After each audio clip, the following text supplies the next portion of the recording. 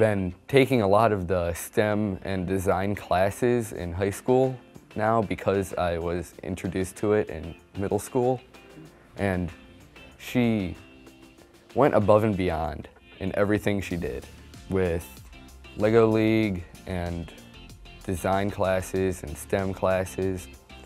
She put time in outside of the classroom, and you could tell.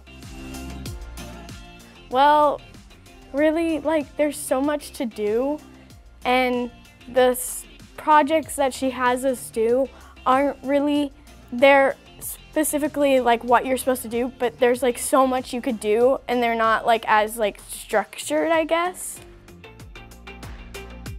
Not only is she committed to her day-to-day routine within the school day, but she puts in unmeasurable hours for students to pursue STEM-related activities outside of the classroom. So co-curricular. She coaches boys basketball. She coaches cross country. She just not only within the STEM field, she impacts a lot of our students who are in this building.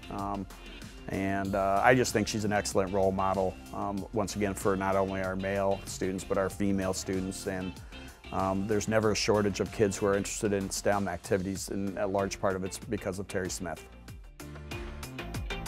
It's kind of a weird story how I got here. I was an art teacher, and then middle school STEM opened up, and actually a teacher told me I should apply for it because they thought I would enjoy it. And so that's kind of how I got to where I am. So I started out as the art teacher and just saw a lot of correlation between STEM and art. And now to this day, there's so much creativity in STEM that I'm using all of my art background almost every day within this classroom too. So it's getting the notes later on from the high school kids or the college kids that are like, oh, you made me want to do STEM or want a career in computer science.